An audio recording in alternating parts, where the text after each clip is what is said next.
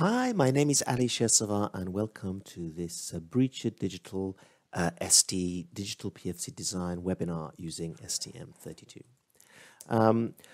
Throughout the next hour or so, we're going to talk about why we need power factor correction or PFC, and then we're going to look at PFC operation at block level, and then we talk about each main building block, power stage, voltage loop, current loop, voltage, feed forward, and so on. And then we look at the digital implementation of our PFC. And then we will do a complete design using Biricha's PLD design software. This is available free for all ST customers. This software effectively designs almost everything for you, including the sizing of the power stage components and the control loop coefficients in digital domain.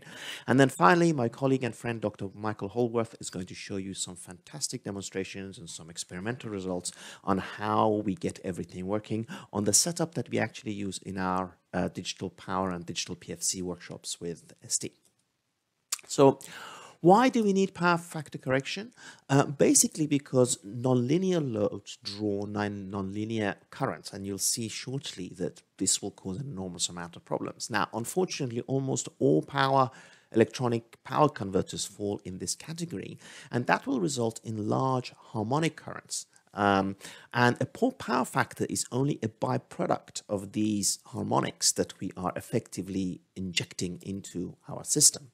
So non-sinusoidal current drawn by these nonlinear loads have many disadvantages. They result in the deformation of the voltage waveform. So those of you who have looked at the mains voltage waveform, you will see that it's actually rarely a sinusoid. Many times it's quite cropped top, triangular shape, and that is because of all these harmonics that our various products are injecting on the line. And they result in higher I²R losses on the utility side of the grid, that is before the meter, and that means that the power company cannot charge for it, and of course they're not terribly happy about this. They charge in larger RMS currents, and that means that they need to install thicker conductors. Certain harmonics, such as triplet harmonics, can go down the neutral line and can be quite hazardous.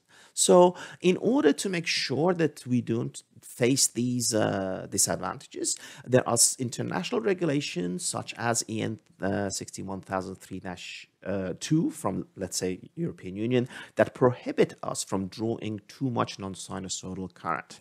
And power factor correction is just a way that we use, it's a method that we use in order to make sure that our current that we draw is not peaky and full of harmonics, but instead is sinusoidal like a resistor. So if you consider our system, will look something like this. Now, we have our mains voltage, 230 volts. First, we rectify it using a bridge rectifier, and you see this rectified sine wave over here. And then we put it in a whole bunch of bulk capacitors, as DC link capacitors, and we end up with a loosely, well, hardly regulated DC link voltage, like so. It's a DC voltage. At the moment, actually, there's no regulation, and then you have your appliance.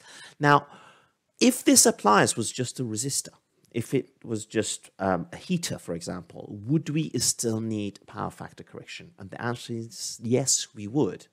Because the problem is not with this load being resistive. The problem is over here, the way we rectify our sine wave, and then we store the charge into this capacitor. So let's have a look at this in a little bit more detail. I have got the setup here. I've got a bridge rectifier, I've got a capacitor, and I've got a resistive load here. Now, the green line is the capacitor voltage, and the red line is a line voltage. So the red line is here, and the green line is here. And you can see that as long as the red line, the voltage on the line, is lower than the capacitor voltage, right, the current is coming out of the capacitor and is feeding our load, okay? That no current can go this way because the potential across the capacitor is bigger than the potential of this line. You see the green line is higher than the red line. Now, during this period from there to here, the capacitor is feeding the resistor. When the capacitor is feeding the resistor, it's getting discharged, and you can see that because the green line is coming down. This is the capacitor voltage going down as we feed our resistor. Now, what happens then is that at exactly this point here, The line voltage, the red line, goes above the capacitor voltage. At that point, you have got massive current flowing down here from the line down to here in order to recharge the capacitor. You can see that the capacitor recharges and follows the shape of the line voltage. But more importantly, look at what happens to the current. A massive burst of current from there to there starts flowing into the capacitor to replenish it of the energy that it has been supplying the load. And this is the bit that is a problem. Okay, so let us look at this in a little bit more detail. Here I've got my line voltage rectified, right? In an ideal world, if we just had a resistor without the bridge rectifiers and without the capacitor, a resistor would take a sinusoidal current like so. And we know that power is voltage times the current. And therefore, you can see that we deliver power during this entire period. Okay, so this is for a pure resistor. That's your line voltage. That is a line current with a pure resistor. Okay, and we take this much time to deliver a certain amount of power. Now, because of the action of the bridge rectifier and the capacitor, just like we saw, because we only use this period here to deliver the same amount of current, what happens is that during this period and this period, we have to deliver exactly the same amount of power that we delivered during this entire cycle. And therefore, the current has to be much bigger because we're only using a short period of the cycle to actually feed our capacitor. And of course, that is a problem. If the current flowing into the capacitor is this high, instead of a resistive load, which would look like so, then the conductors have to take into account that the peak of the current is higher, the RMS of the current is higher. These sharp edges have got much more harmonics, which we know that we have got some problems with. And that is why we need power factor correction. So effectively, all a power factor corrector does is that it forces us to draw a current during the entire cycle like a resistor, as opposed to let the current go wild and go massively high like so. Okay, so here is a real example of a real measurement.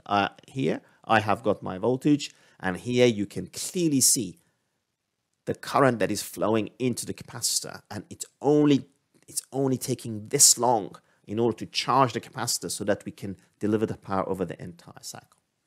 So how does active power factor corrector operates? Well, you first place a PFC stage between the diode bridge and the bulk capacitor. We actually then can reduce the size of this bulk capacitor quite significantly. And then we put a downstream converter afterwards. So our buck converter, flyback converter, whatever it is, will then convert that. Note that the output of this will be around 400 volts in case of an active PFC, but it's poorly regulated in terms of the voltage. So this is not a stiff, hard 400 volt DC link, right? This is quite badly regulated, but we don't care because the job of the power factor corrector is not to regulate the voltage. The job of the power factor corrector is to make sure that the current over here is a sinusoid. The job of the downstream converter is to regulate the voltage. So when we place our downstream converter, this will provide us with a stiff, well-regulated voltage which our load requires. Okay?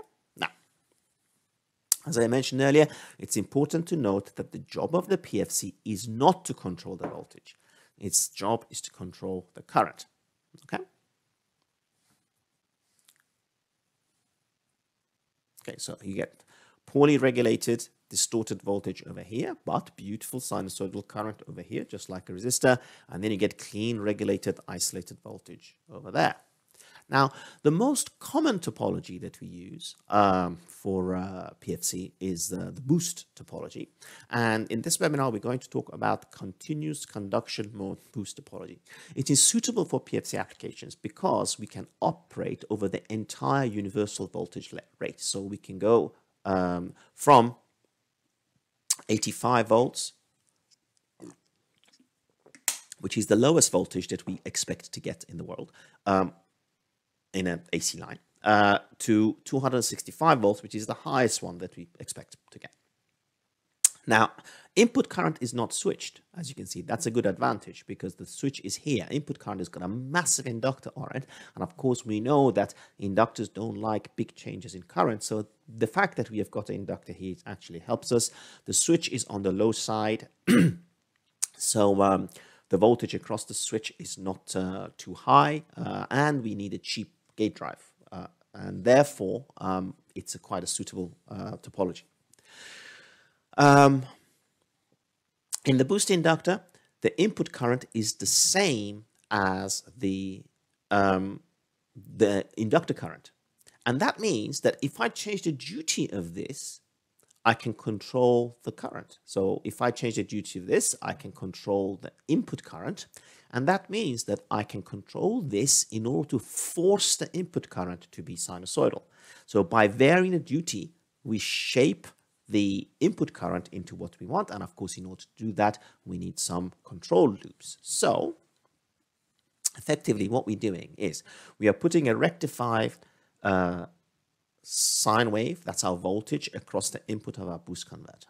Then we control the duty of this, like so, in a kind of a sinusoidal manner, right? And as we do that, we force the shape of the current to be sinusoidal, and that makes it look like a resistor. And you can see, if you actually zoom in, you're turning a switch on, turning a switch off, turning a switch on, turning a switch off. And by varying the duty, you force it to go up and down.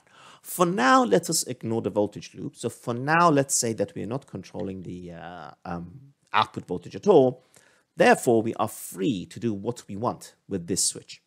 And all we do, we don't care what's happening here for now. All we do is we vary this in order to ensure that this is in phase and same shape as that. Effectively, it makes the whole thing look like a resistor. Okay, so we have got a current loop, therefore, in order to shape the current. And later on, we talk about the voltage loop, because we don't want the voltage to be completely uncontrolled. We want to have some control on it, and we'll talk about that a little bit later. So for now, if we just talk about the current loop, we need to generate a demand duty, and we do that from the input voltage.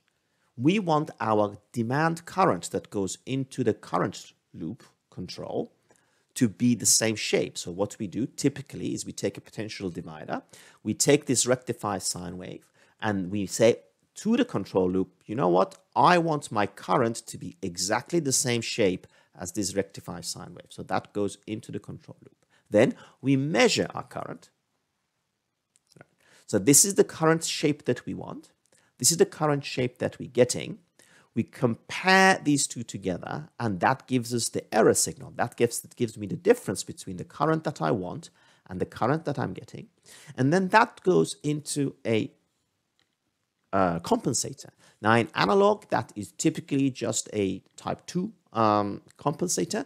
In digital, that becomes a 2-pole to 0. We have discussed this in one of our previous videos. And of course, PLD will calculate everything for you. Now, for now, all you need is the fact that this is a compensator that is going to compensate and ensure that this actual current follows the demand current. So the current error goes into the PWM. The PWM turns on the switch, and the switch controls the input current.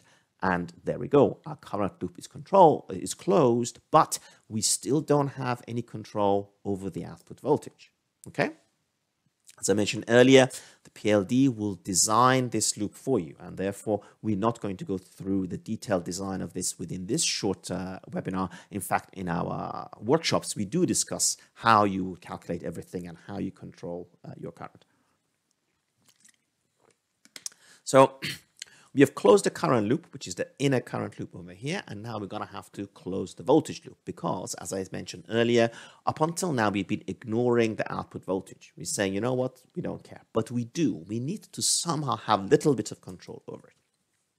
Okay, now we take the output voltage, we pass it through a potential divider, and then we compare it to a reference voltage. Typically, what we ask for the output voltage to be around 400 volts, usually 375, 385 volts. So this is the voltage that I'm getting. I'll talk about these harmonics later. So this is the voltage that I'm getting. This is the voltage that I want, 400 volts. I compare the two together. So this is the error. And again, that goes into another control loop. And this one is the voltage loop. The voltage loop takes the error signal and compensates it. We call this VA out. voltage amplifier output. Again, that is a type 2 compensator in analog world. Again, that becomes a 2-pole to 0 in digital world. Again, we have had many videos, in fact, on these and how you design them. I'll be discussing them in a workshop. But for this short webinar, we are going to use PLD, and PLD will design everything for you. Then what we will do is we will multiply this with that. So effectively, the output of this voltage loop is only scaling this demand current. Our demand current is a sinusoidal, a rectified sine wave, and the voltage loop will just increase or decrease its amplitude. So for example, if the output suddenly starts drawing too much current, this voltage here will fall down because this is the negative feedback loop. As this will fall down, this VA out will go up. So you multiply this current by a bigger number and therefore you get bigger current. And that's exactly what we want, a negative feedback. There we go. And that is what we're doing. And we have closed both loops. So now we've got an inner current loop and an outer voltage loop. And that gives us a little bit of control over the output voltage, but because the main job is to control the current, you don't want this loop to interfere with the performance of that. So typically, the crossover frequency of this is 10 kilohertz, very fast, very quick transient response, and you cannot make this fast, because if you do, then you mess this bit up. And of course, our job is to shape the current. So this one is extremely slow, around 7 to 10 hertz, okay? And because it's such a slow loop, you end up with having some second harmonic ripple. Now, in the in Europe, second harmonic of 50 hertz would be 100 hertz, and in United States and North America, Canada, it will be around 120 hertz. So here you've got, let's say, 100 hertz of ripple.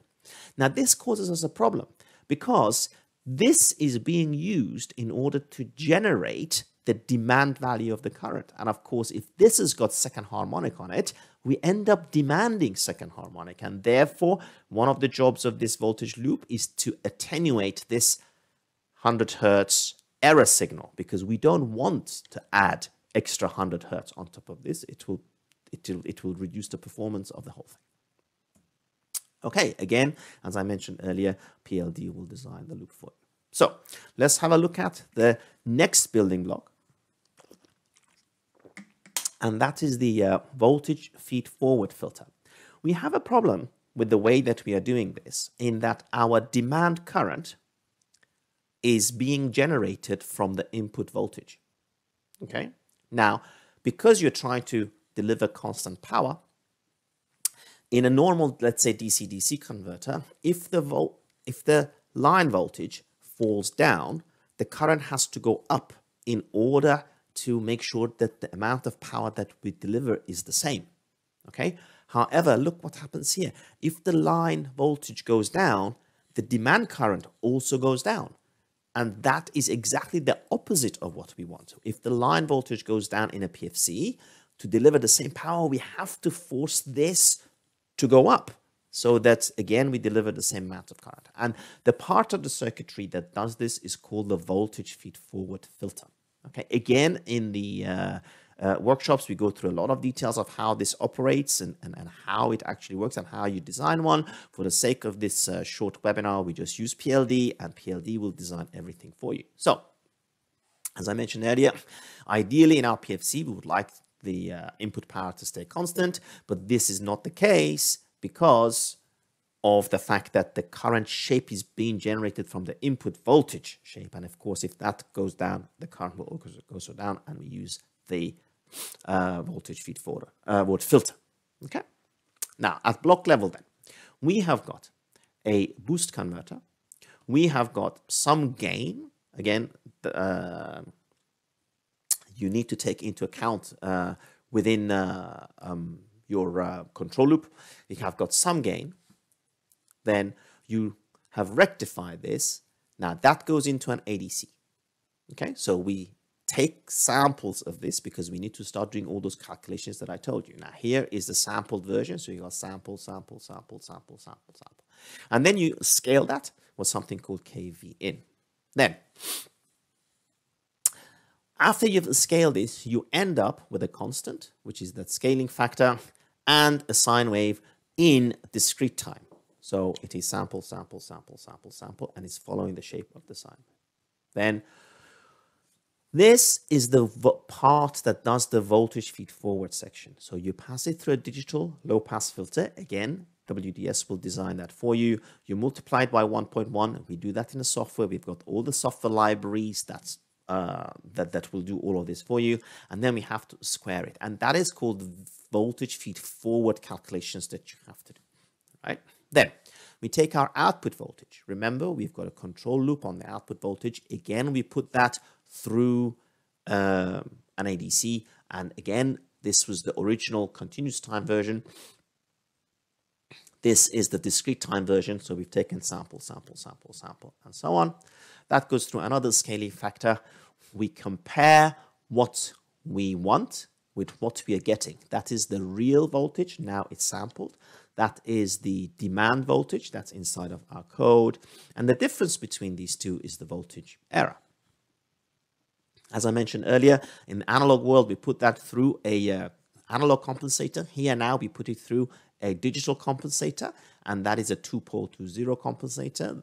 PLD will calculate everything for you, all the coefficients and so on, and that gives you VA out. And remember, that was the scaling factor that just scaled the rectified sine wave for the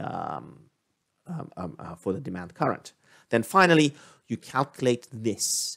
So you take this value, there we go, that's here, you multiply it by VA out, right? So you scale it by VA out, right? Just like we do in analog world, and then you divide it by the square of the RMS voltage. And what you have done here by low pass filtering, multiplying by 1.1 and squaring is actually you have created this input voltage squared. And this is the voltage feed forward term, okay? The output of this is the demand current IM out. Okay, so now we have created something that is taking into account the shape that we want, this rectified sine wave. We multiply it by the output of the voltage loop, and we divide it by the voltage feed forward filter term, and that is the demand current. Now we have to measure the real current. So here we measure the real current. Again, we have got a gain term. Now this is the current that we want. This is the current that we're getting. Now, if you remember, we now have a current loop. So you sample this, you scale it. This is the current that you want. This is the current that you're getting. Now they are both in discrete time in the digital domain. You subtract one from the other, and that gives you the current error. And then that goes through the current loop, which is another 2-pole to 0. Again, PLD will calculate all the coefficients for you. Again, from our other videos, you will know exactly how these compensators work. And then you scale it again, and then finally you have got your PWM. And that is the one that we feed into the switch. And therefore, everything is we've closed the loops. So we've closed the voltage loop, we've closed the current loop, and we have looked after voltage feed forward filter. And this is a type of setup that we use in order to implement the in digital domain a digital PFC.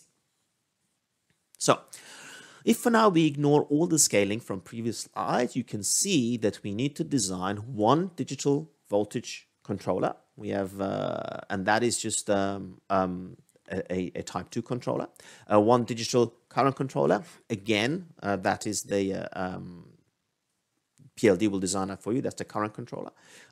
We have not designed them in analog. We do this in the workshop, and for this case of this short seminar, we have taken them all out. And then we have designed one digital low pass filter, and that is the voltage feed forward term. So of course, ST-PLD will calculate all of this for you, and this is in fact available for you for free from this link over here. Okay, now consider our filter in real life. Now we have an absolute maximum peak voltage of 375 for universal voltage. We have scaled it down to 3.3 volts. Okay, so what we haven't discussed so far is all the scaling.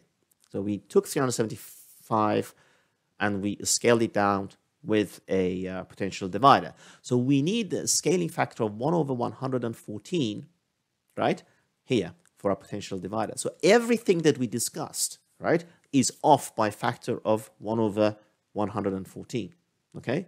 And therefore, there we go. That's the gain of this potential divider.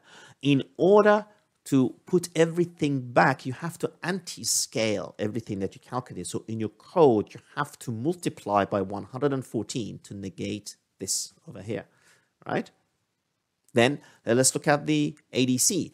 ADC takes a voltage from 0 to 3.3 and gives a number between 0 to 4095. So it has a scaling factor of 4095 divided by 3.3. So everything that we have done is off by this scaling factor. So to negate this, you have to anti-scale it by reciprocal of this, which is 3.3 divided by 4095. So 4095 divided by 3.3. In your code, you multiply by 3.3 divided by 4095. The multiplication gives you 1, so scaling becomes 1, and therefore you anti-scale it effectively. Okay, so that's the gain of the ADC, and so on. So that means that our result is wrong by this scaling factor and that scaling factor. So what you have to do is anti-scale all of these. Okay. Now let's talk about this scaling in a little bit more detail. So we started here. We have got G3, which is the scaling factor over here, and we have got a scaling factor for the ADC, which is 4095 divided by 3.3. So what we have to do is anti-scale that by exactly the opposite. Okay, 1 over G3 times GADC.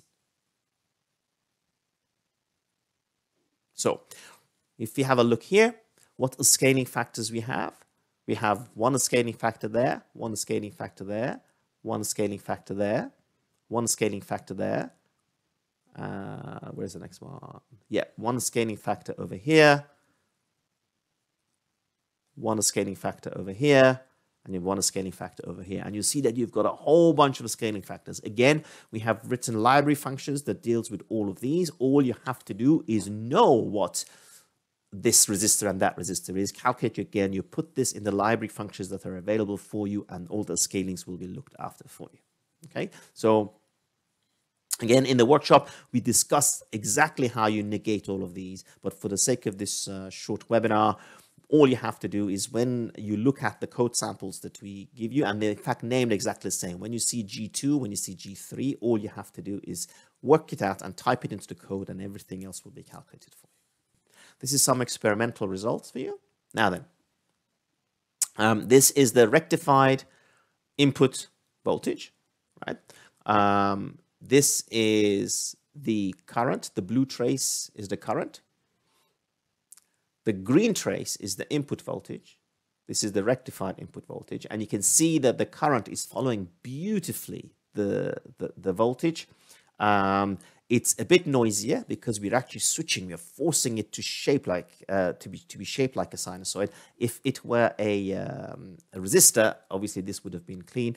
And then finally, this is the output voltage at around, let's say, 400 volts. Or this is the low voltage board, by the way. In our workshops, because we cannot deal with 400 volts because it can hurt the attendees, we have designed this special board specifically for our workshops, whereby we have divided everything by 10. So you put in 23 volts sinusoid and you take out 40 volts DC.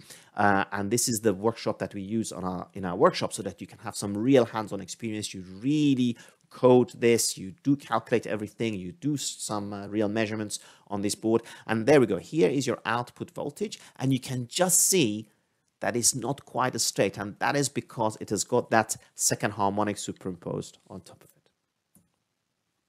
And then if I look at it on my oscilloscope, I looked at the harmonics. These are the harmonics with the power factor switched on. You can see now that the voltage and the current are both sinusoid, And you can see that this is my switching frequency, and after that, the harmonics fall down quite significantly. If you decide to measure the loop, you should really measure both the voltage loop and the current loop. We do that using Omicron's Bode 100. We've got some great videos on how you measure the loops of power factor correctors on our website. And this is the type of result that you'd get. Remember, I said that the voltage loop is usually very slow at around 6 or 7 hertz, 6 to 10 hertz. And there we go. We have here designed for 7 hertz, and we've got 60 degrees of phase margin. So it shows that the design using PLD is actually, this is a real measurement. It is giving us very good results. Okay. So I am now going to switch over to ST-PLD, and I'm going to design one step by step all the way. And after that, I will pass on to Michael, who will show you the experimental results. So let's go to ST-PLD. Okay, so when you open up ST-PLD, again, you can download this directly from our website. You provide it with the voltages that you want. So the minimum voltage for universal voltage, that is usually 85 volts. Nominal voltage, let's say, is 230 volts for the European Union. Maximum voltage, let's say 275 volts. Frequency in the European Union, that would be 50 hertz. In North America, that would be 60 hertz. Of course, EN 61000 3-2 is a European Union standard, and therefore we go at 50 hertz. Let's design it for 250 watts, and let's use switching frequency of 200 kilohertz. Then the output voltage, I have been saying 400 volts is typically 375 to 385. Let's stay with 385 volts. And then hold up time is the period of time that you're going to assume that the line can go down and then come back up. And we're saying that the hold up time is 20 milliseconds. So it's one cycle. Within this one cycle, how low are you going to allow the output voltage to fall? Our output voltage under normal conditions is 385. After 20 milliseconds of line going down, I only allow it to go down to 335 volts. I don't want it to go down any lower. Okay, and that of course determines the size of the output capacitor. So by typing this number here, the software will automatically calculate the output capacitors for you. And you can see here, based on what you have given it, if we allow 15% ripple, current ripple, it has calculated the inductance to be around 500 microhenries. So let's say 500 microhenries. And then it has given us 278 millifarads of capacitance, and that is based on this hold up time over here. Okay, it also gives you the stresses on the components so that you know the current ripple on the capacitor and the voltages and so on, and therefore you can go and buy the correct size of the capacitor and the inductor. Then, in the case of our digital power supply, let us say that we use a current transformer with a turns ratio of 1 to 100. And then the peak return current is around 4 amps. And let us say that we are going to we would like a voltage to appear on our ADC pin. This is the voltage across the burden resistor of the current sense. And if our ADC is 3.3 volts, I would usually go for around 2.5 to 2.8, but for simplicity, let's say that we want 3 volts. And as soon as you type in what voltage you're going to allow on the pin of the ADC, it calculates the exact size of the burden resistor. So look at that. If I change that to 1, it says you need a burden resistor of 24. If I change that to 3, it says you need a burden resistor of 72. And what this means is that at the peak of the current, the voltage that will appear on the ADC pin that is sampling the current is going to be 3 volts if you solder in a 72 ohm resistor.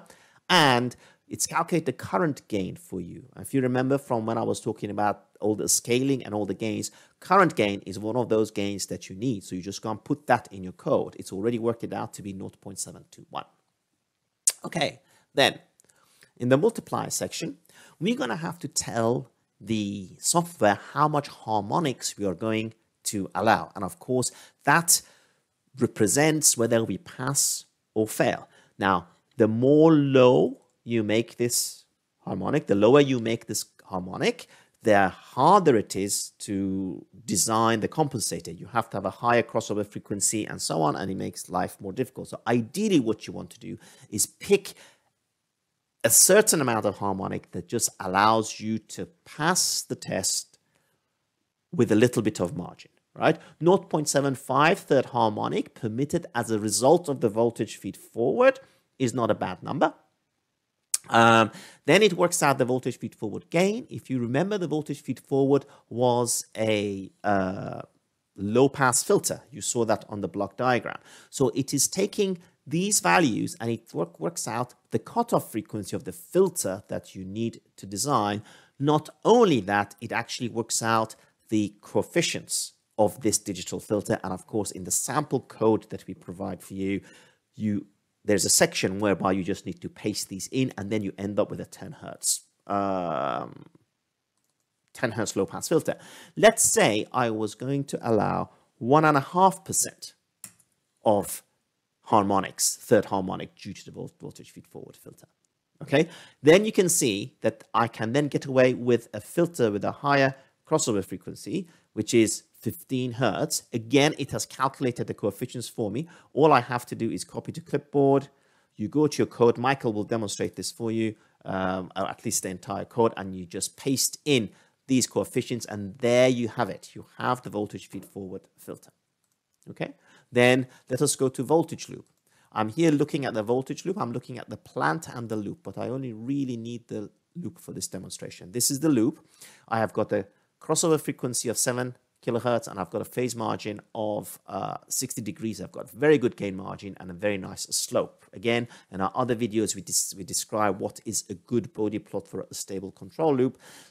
I've here set this to 7 hertz crossover frequency, but I can change it. Let's say if I do 10 or if I do 100. Please don't go higher than 10, but you can see that as soon as I change, it will redesign everything for me. It gives me new coefficients and also gives me a warning saying, hey, your crossover frequency for the voltage loop is too high. So let's stick with 10, 60 degrees of phase margin. And with 60 degrees of phase margin, it is estimating that I'm going to end up with 3.5% of second harmonic on our output voltage. Now that might be a little bit too high. So let's see if we can get away with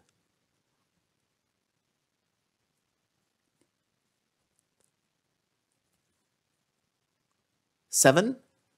Look how quickly, how it calculates it. So if I have a crossover frequency of 7 hertz, I end up with 1.7% of harmonics on my output. 10 gives me 3.5%. Okay, if I stay with 7, and of course that manifests itself on the input current as 0.85% of third harmonic. And it's calculated the poles and zeros, and it has calculated the coefficients. I copy this, and again, in a sample code that we give you, all you do, you paste it, and that is your voltage loop completed. Finally, current loop. As I mentioned earlier on, a current loop needs to be much faster because the job of the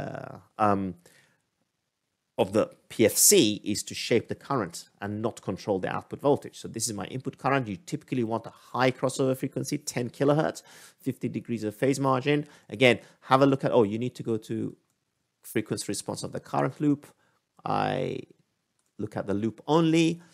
Have a look at this. If I do 5 kilohertz, it automatically redraws, and recalculates all the coefficients. So let's stay with 10 kilohertz. That will give you a relatively nice sine wave in time domain, 50 degrees of phase margin. 200 kilohertz is my sampling frequency, which happens to be the same as my switching frequency. And then the way we structure our code is that there is a total delay of half a sampling interval. So if you use our code, that has to stay at 0.5. If you use your own code and you've got different amount of delay, then you need to calculate. And of course, in the workshop, we go through a lot of details on how you make sure that you get this bit right. Otherwise, you may lose a lot of phase margin. And then finally, based on this data, it has calculated the current loop's coefficients, which I can go and I can paste again into my code. Again, Michael will demo the code for you. This is the coefficients of the current loop, and our design is effectively complete. So to summarize, we discussed the building blocks of the PFC. We discussed the setup in digital, and then I've just now designed everything: voltage feed forward, voltage loop, current loop, and so on. And now I pass you over to my colleague and friend, Dr. Michael Hallworth, who's going to put all of this into practice and show you how it will work in real life, show you the code, and actually show you the experimental setup and give you some experimental results. Thank you very much for watching. This is the end of my section, and Michael will take over from now.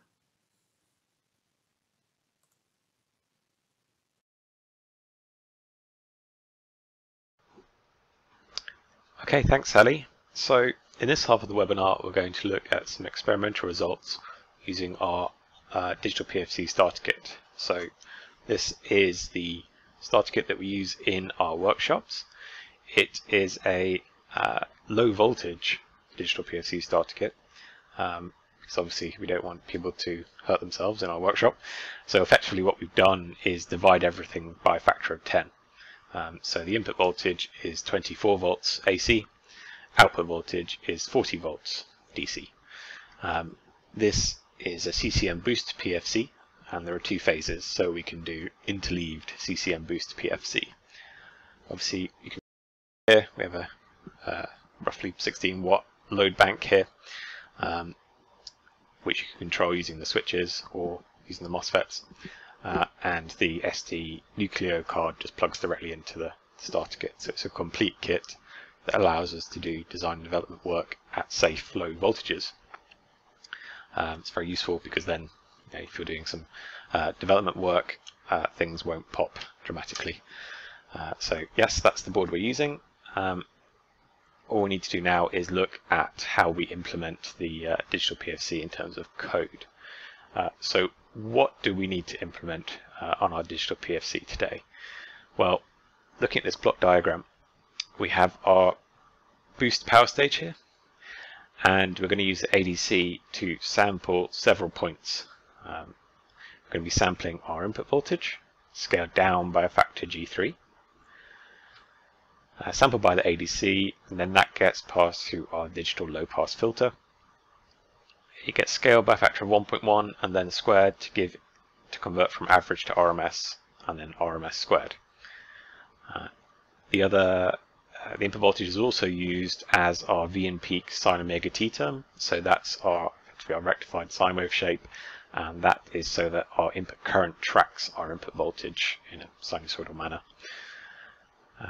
We also sample our output voltage, scaled down by G4, sample using the ADC. That gets compared with our reference, and the error term is passed through our 2-pole-2-0 voltage loop controller.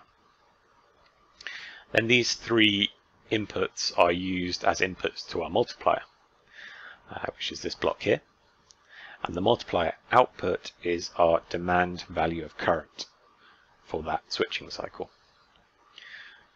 So we also sample our current, of course. There are multiple ways of sampling the current. You can sample the return current like we're doing in this diagram, or you could sample the switch current with some kind of current transducer in one of the legs of the MOSFET. So we sample the return current here, scaled by G2. That gives us our sample current. We compare that with our demand current, which is the output of the multiplier, and that gets passed through our 2-pole-2-0 current loop compensator. And then that gives us our new value of duty cycle. So you'll notice here that there are several gains. So we've got G2, G3, and G4. And then we have some blocks in our diagram. So we have this gain here, which we call kVA out. And this ensures that the demand current value is in the same units as a sampled current value. So you can see our sampled current here is GADC G2, and the output of our multiplier, our demand current, also needs to be in the same units, GADC G2. And we go through this in a lot of detail in the workshop, but effectively, if we multiply the output of our voltage loop by this gain, kVA out, that's what we get. Then we need to negate these gains before we set our PWM to ensure we get the correct crossover frequency of our current loop. So we do 1 over GADC G2 at the output of our current loop compensator, and in our code we call that KI loop. So we'll look at where those are in our code shortly. Okay, so now we need to configure the STM32 chip. We're using the STM32 G474 device today, and to do that we are using STM32 CubeMX. Now the setup is very similar to the setup we did in the Digital Power DC-DC webinar a few weeks ago. So I won't go through it in as much detail. The only real difference is that we are sampling more channels with our ADC. In our DC-DC webinar, we just sample the output voltage. In this Digital PFC webinar, we're sampling, as you can see here, our input voltage, our output voltage, our return current, and down here, the switch current, so IQ1 and IQ2 for the two phases that we have on the interleaved boost. So there are more ADC channels to configure. So we are using ADC1 to sample our input voltage and output voltage, and ADC2 to sample our currents. So let's take a look at ADC2, our currents. We're not actually using the return current in this example. We are just using the switch current. So we have configured injected conversion mode with two conversions. First conversion, rank 1, is channel 3, which is this one here, the FET Q1, which is one of the phases. And then the second conversion is channel 4, which is Q2, the current in the other phase. Okay, so we are doing a CCM boost PFC, which means that we are using average current mode control. So we need to make sure that the current that we sample is the average current. So for CCM, as you can imagine, we turn the switch on and the current rises, then we turn the switch off and the current falls. So if we set our ADC to sample in the middle of our on time, that will be the middle of the rise of our current, that will be equal to the average current for that switching cycle. So to do this, we use the high resolution timer. So we're using high res timer trigger 2 event to trigger the sampling of our ADC. So let's take a look at our high res timer. High res timer here, ADC triggers, and trigger 2 event is enabled, and there are two trigger sources, timer A compare for, timer B compare for. So timer A is used to control switch Q1, so the PWM of switch Q1, and then timer B is used to control the PWM of switch Q2. So we're using the compare register on timer A and B, compare register 4, to trigger the ADC to ensure that we sample in the middle of the on time.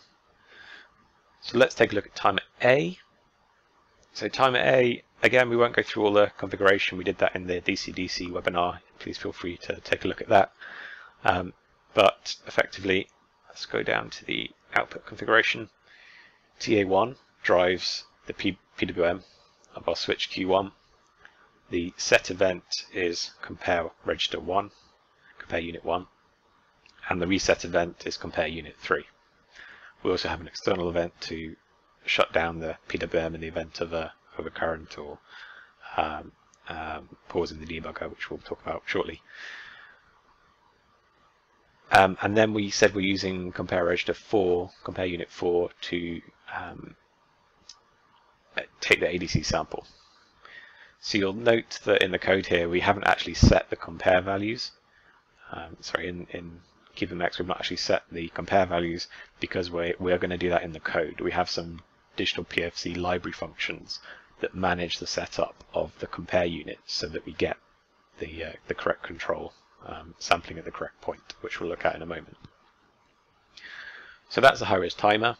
What we do now is just press generate code, and then that will open our selected IDE. We're using Embedded Workbench from IAR as our IDE today. Let's just take a look at the main.c file. So we've got some header files. There's main.h, which sets up the GPIOs, defines the GPIOs, and then we have our digital power library function and our Biricha PFC utility functions. We're actually combining these into a new library, digital power library, that will be released soon, so please subscribe to our website for updates. Then we have a board-specific header file. Let's take a look at this. And in this board-specific header file, this is where we define the gains. So G2, G3, G4 that we saw in the block diagram are defined here, as well as KVA out and KI loop. So then further down in our main.c file, we have our coefficients. So these are the coefficients that Ali generated using PLD. We just copy and paste them into our code. So we have the VFF filter coefficients for a voltage feed-forward filter, our voltage loop coefficients with a crossover of 7 Hz, 50 degrees, and our current loop coefficients with a crossover of 10 kHz, 50 degrees. We've defined our switching frequency as 200 kHz and our voltage loop frequency as 6 kHz. And we define our desired output voltage, over voltage protection level, under voltage protection level, etc. We are using a data structure that we've created called PFC data float to hold all of the variables needed to implement our digital PFC. So that will be all of the 2.0 controllers, the soft start, the runtime variables, etc. are all stored in this data structure, which we've created an instance of called myPFC. So then we have the interrupt search routines. We'll look at them in a moment. Let's just scroll down to our main function first. So here we have in main, this is where the microcontroller jumps to at the beginning of execution. We configure GPIOs, ADCs, comparator DACs, etc. This is all auto-generated code from CubeMX. Anything inside these user code begin tags is the code that we've inserted. So this is code that we've inserted here. We're turning off switches because on our starter kit here we've got some MOSFET controlled load banks, so we just set them to 0 to begin with. Then we have our digital power or digital PFC library functions. So here's one of them. This configures our PFC controller. So PFC01 config float. We pass it a pointer to our PFC structure. We pass it the switching frequency, voltage loop frequency, and the soft start time in milliseconds. Then we configure our current loop using this PFC01 iLoop float init function. Again, pointer to structure, current loop coefficients, min-max duty. Then we have our VFF filter init function, pointer to structure, and our coefficients for our VFF filter. And then we configure our voltage loop, so PFC01, vloop float init, pointer to structure, desired output voltage, converted to ADC value using this macro, under voltage protection level, converted to ADC value, over voltage protection level, voltage loop coefficients, min and max outputs for our voltage loop. Then we set up our PWM and ADC using this initialization function here, and we set the number of phases that we have. In this example, we're only going to do single phase, so even though we have 2 phases on our board for interleaved PFC, in this particular example we're just covering single phase. So let's just take a quick look at this PFC init PWM ADC function. This is what we want to look at. So we mentioned in CubeMX, so this is our PWM, and we said that we're using compare unit 1 to set the output high. So compare unit 1 here sets the output high. We're using compare unit 3 here to set the output low, and then we're going to use compare unit 4 to trigger our ADC. So this sets up the various compare registers to achieve this, and we'll look at how we update the duty based on this functionality in a moment when we look at the ISR. But effectively what we're doing is up-down count mode. We're modulating both edges of our PWM. So let's look at the ISRs. So ISRs are our interrupt service routine, and we have multiple ISRs in our digital PFC system. The first ISR we look at is our fast loop. So the fast loop controls our current. It runs at our switching frequency, and we're using high-res timer A to implement our current loop. So high-res timer A, interrupt will occur every switching cycle, so at 200 kilohertz. First thing we do is set a pin high so we can record on our scope when we enter the ISR. We clear our interrupt flag, and then we read the value of our current, and we store that in our MyPFC structure. Then we run our current loop controller, so PFC01 iLoop float, pass it the pointer to the structure and which phase we want to run. So in this case we're running phase 0 because there is only one phase.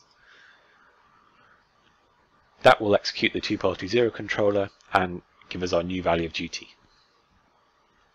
So now we read that, so MyPFC iLoop 2PLD0, which phase 0, .mout gets the value of duty from our PFC structure, and then we divide it by 2.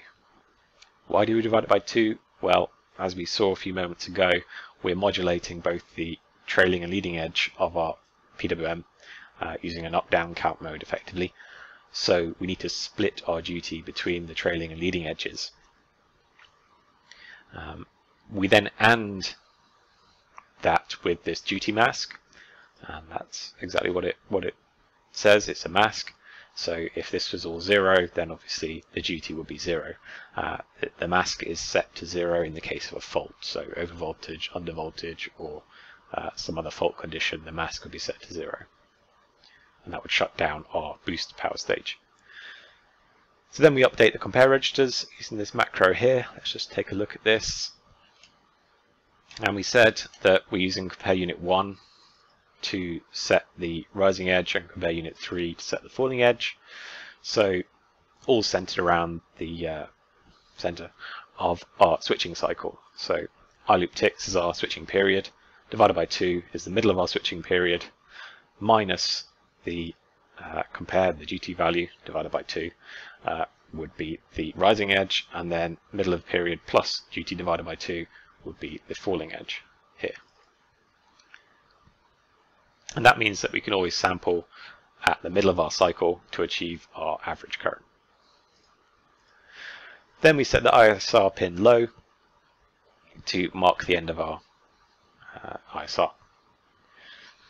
The next ISR we want to look at is the slow loop. So the slow loop runs at 6 kHz, and in STM32 we set up timer D to run at 6 kHz. So again, we set a pin high so we can measure the duration, check it's running.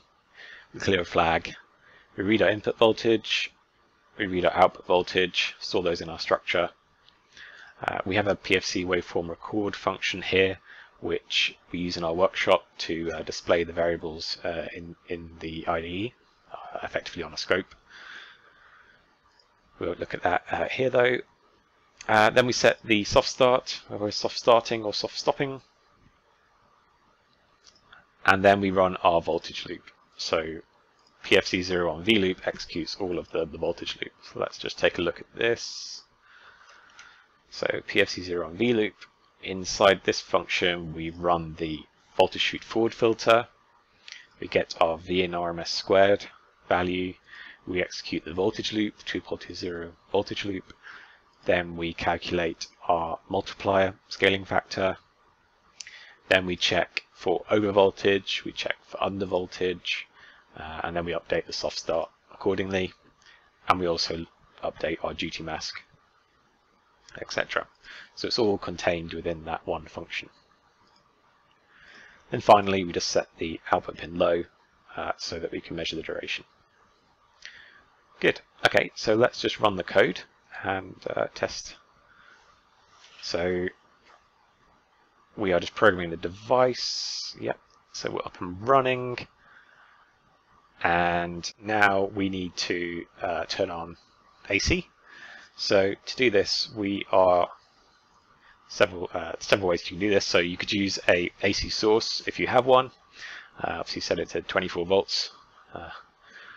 For the low voltage board, or if you don't have an AC source, you can get 230, 220 volt to 24 volt AC adapters, or in the US 120 to 24 volt AC adapters.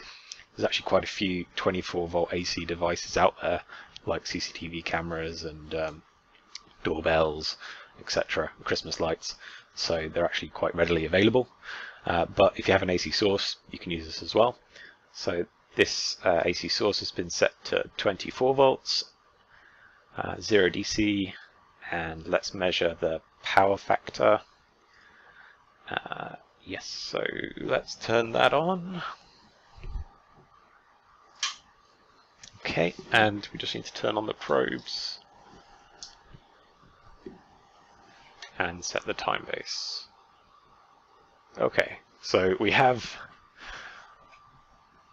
on the screen here our input voltage is channel 3, so 24 volt AC input voltage, and the, let's change the trigger, yellow trace channel 1 is the scaled down and rectified input voltage.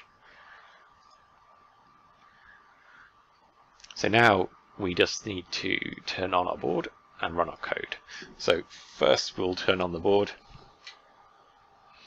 and this is without PFC running, so PFC is not running. So what we see now is a peaky waveform rich in harmonics, which is what we don't want, which is what we're trying to avoid. This is the typical waveform that you see when you have a bridge rectifier followed by some bulk capacitance. So the bulk capacitance is being charged towards the crest of the input voltage sine wave when the bridge rectifier is conducting. We have the output voltage on channel 4. The boost PFC is not running at the moment, so we're getting 20 volts per division, so roughly 30 volts on the output. So now we can run our code and see what happens. So I'm just going to press run here, go back to the scope, and then PFC is running, so I'll just turn on some load. And you can see our input current, channel 2, is now a very nice sinusoid in phase with the input voltage, with, from the looks of it, very few harmonics other than the fundamental. So that's good. Our output voltage, channel 4, is 40 volts, which is what we want. And let's just change the load to see if our voltage loop is working. So input current drops, output voltage is still 40 volts. So our voltage loop is doing what it should do. And at very low load, we're in DCM for part of the cycle. So this notch here is when we're going from DCM to CCM. As we increase the load, then the waveform gets much better. So we're full load at the moment. Let's look at our power factor. So let me move this here. We have the power factor reading here from our AC source, and we're getting effectively power factor of 1, which is what we want. That means there's very few harmonics. The blue button on the nuclear board has been programmed to disable the PFC. So let's just press the blue button and see what happens. So our input current is now very peaky, rich in harmonics, and our power factor has reduced to 0.7. So the PFC is definitely doing its job, getting good power factor and few harmonics. So that's good. Release the blue button and PFC comes back. We go back to a power factor of 1.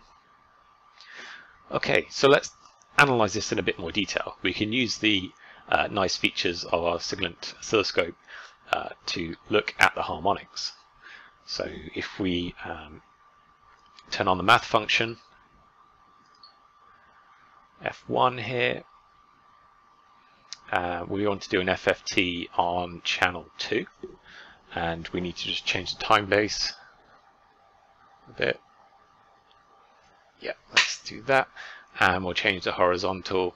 So we start at let's say 1 Hertz, and then we end at, let's say, 1 kilohertz.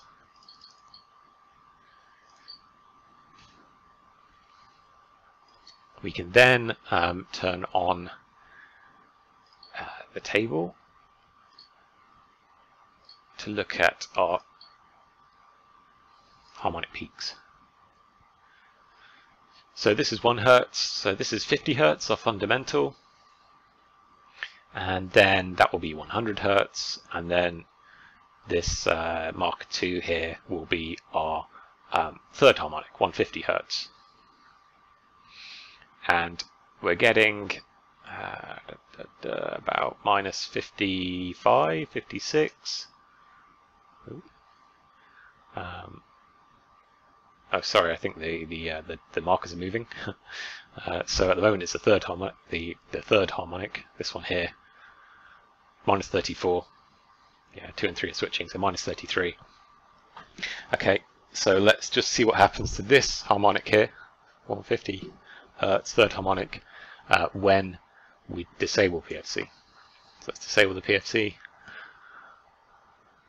Whoa, all the harmonics shoot up. And this one here is now minus 8 dB. So we've gone from minus 33 to minus 8, so that's 25 dB a difference. That's a significant difference. So you can see obviously that our PFC is doing its job. If I release this blue button, all of the harmonics will reduce. And wait a moment to update. There we go. And this harmonic, the third harmonic, has reduced to minus 34, 33 dB there. So a difference of 25 dB. So a significant difference there. Good. So our PFC appears to be working, reducing the harmonics. You could then compare these against the standard 61000-3-2, depending on which class device you're using, and check that you pass the limits. I've tested this with the power analyzer, so I know this passes very well. But you can also use your scope's FFT function to do that for you. Good. Okay, so let's now just take a look at our switching frequency. So I'll disable the FFT. I'll bring in the time base. So we have our, this is obviously at 5 milliseconds per division, so we see our 100 Hertz rectified input voltage, or 50 Hertz input voltage, and 50 Hertz current there. But obviously our switching frequency is much higher than this. We're switching at 200 kilohertz. So what we can do is just move some probes. So I'm going to just remove the input voltage and connect the switch current probe.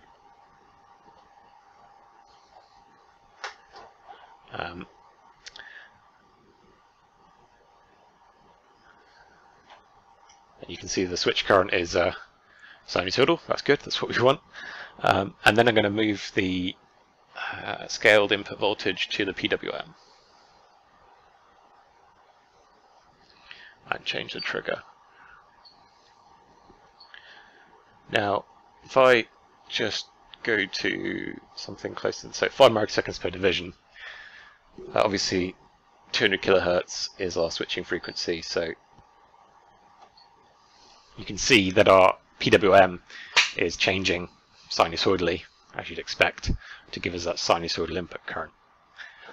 So I'm just going to use a single trigger, and there we go. We see the PWM at 200 kilohertz because we're 5 microseconds per division, and the switch current. You can see there a nice ramp on a step in CCM, and we're taking our sample in the middle of the on time, so it's nice and clean. There's no spikes there, so that's good. The other signal we want to look at is our voltage loop. Our voltage loop, we said, is running much slower, 6 kilohertz. So I'm going to run this and move the probe to the test pin V loop. So V loop is let me show you in the code, is the pin we set high here.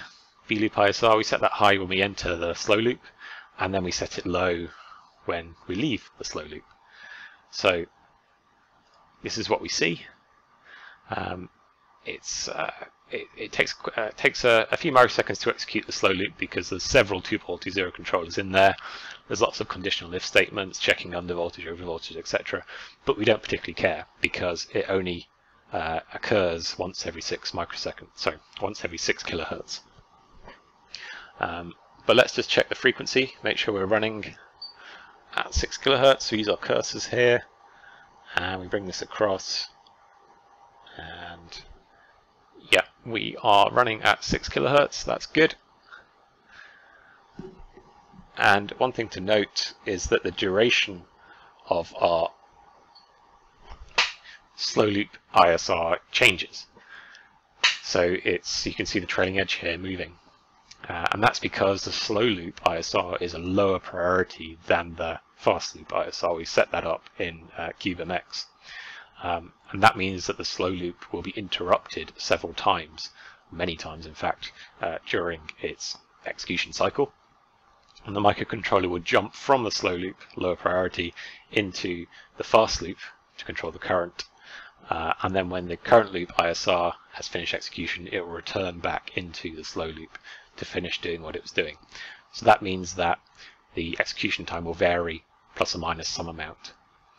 But again, that's fine because we still are executing our slow loop every 6 kilohertz. Good. So as you can see here, we have a nice running PFC. We have a good power factor. Power factor of 1. We have low harmonics. The voltage is well regulated using the voltage loop, and effectively we have a very well designed PFC. We don't have time to measure the control loops. There are some other of our videos on YouTube about measuring the voltage loop and current loop.